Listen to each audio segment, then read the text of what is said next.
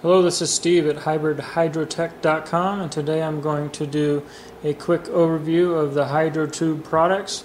Right now what you see on the bench is a 40 plate HydroTube. It is a pure hydrogen and oxygen separator. And I'm going to show you today the purity of the hydrogen and also that it can produce 1 liter of hydrogen with less than 295 watts.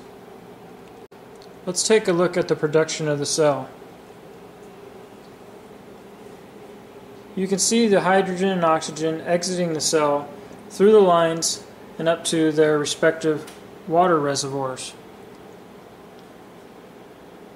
There is a hydrogen reservoir and an oxygen reservoir. From the reservoir, the gas exits the top and over to our bubbler. As you can see, the hydrogen bubbling up through the water column. Exits out the bubbler and enters the dryer system. This is going to take moisture out of the hydrogen. From the dryer setup, it enters the flow meter. This is a Alicat scientific flow meter, and it measures the flow of hydrogen from the cell. Right now you can see it is flowing at a little over 1 liter a minute, and that's slpm, standard liters per minute. From that it exits the meter down into the hydrogen analyzer.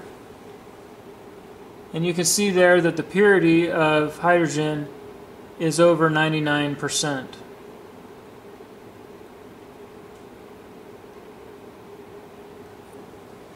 Next we'll go up to the power meter. This is an AccuEnergy power meter. At the top it reads our voltage, a little under 11 volts. The second number in the middle is our amperage. It's a little under 27 amps. And the bottom number is the wattage. As you can see, it is 293 watts. And that is the basic operation of the HydroTube. I want to thank everyone for watching.